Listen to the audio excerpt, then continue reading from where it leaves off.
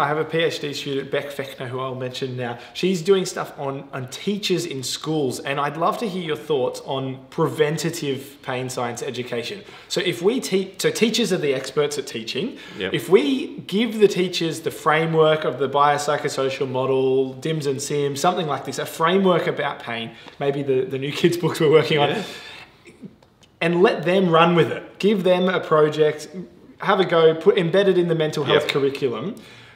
Do you think there's merit in that? And like, yeah, I mean, we're going to test this, but I'd just be interested to hear your thoughts on like the potential of preventative education.